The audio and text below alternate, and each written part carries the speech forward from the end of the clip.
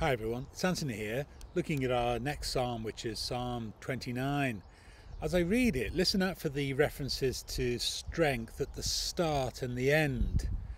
The psalm uses the imagery of a storm to show something of the strength of the Lord, and the psalm as a whole tells us that the Lord has strength and he gives strength to his people. Psalm 29, a psalm of David. Ascribe to the Lord, you heavenly beings. Ascribe to the Lord glory and strength. Ascribe to the Lord the glory due to his name. Worship the Lord in the splendour of his holiness. The voice of the Lord is over the waters.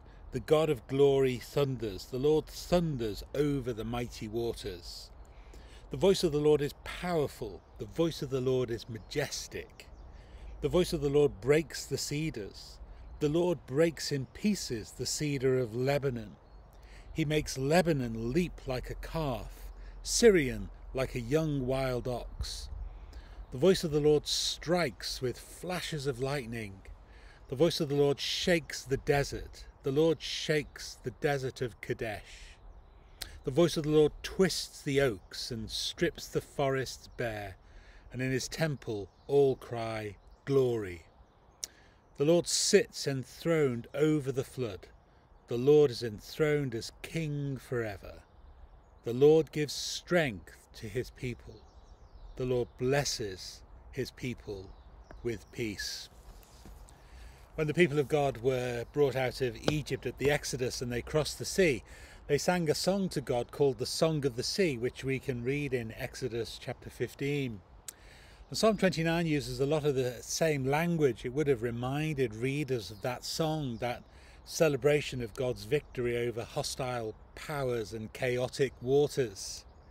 And in particular, it's God's word that's mentioned here. Somehow God only needs to speak to show this amazing power. Ancient Near Eastern cultures surrounding Israel had their gods of sea and wind and thunder and lightning, all the elements that are mentioned in the psalm. But David knows that the Lord is the only one who holds all power. There's no place where his voice doesn't make an impact, and there's no place over which he's not enthroned as king. And we can celebrate that as David does, knowing that even in the midst of chaos and the forces that would threaten us, we too can find strength and peace from God. Let's pray.